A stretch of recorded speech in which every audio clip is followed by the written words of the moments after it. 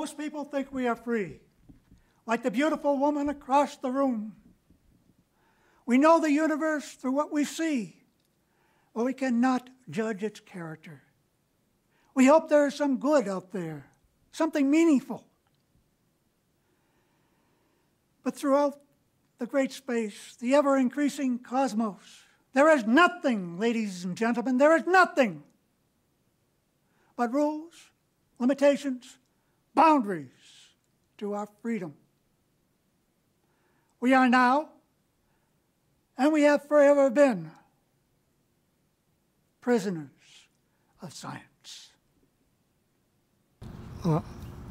Really? I'm Michael. So what are you doing hanging around in a place like this with an old-timer like me? Archangel.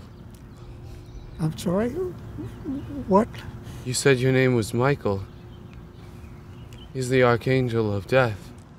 I've been called many worse things than that by the bitch of an ex-wife of mine, but I think you got the wrong person.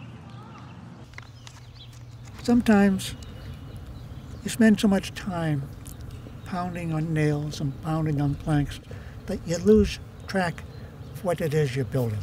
And when you get everything the way it should be, then what's the boss man going to have left to say to you? You need to mull it over, that's all. Mull it over? Yeah, you need to mull it over. Then when you get everything right, give me one of them dedication things. What was that you called me? Say, to the angel of death. He showed me what to do. Yeah. There are a number of other pieces, not quite right for the sale. Quite a number of them, actually, that can be had for the hauling away. The address, speak to Jeffrey. My dear, we mustn't let Javier know about this. Oh my, the odor still persists. Now how far will you be going this time? We should be there by 10:30. Now be off. There are customers to be served. Served. Bye, Cyrus. Goodbye. Good luck. Senator. Look, I'm no more insensitive to the mysteries of the little guy. When he and his ex-partner split, then this puppet up and walks into an army recruitment office? Precisely. On his own? This was incredible.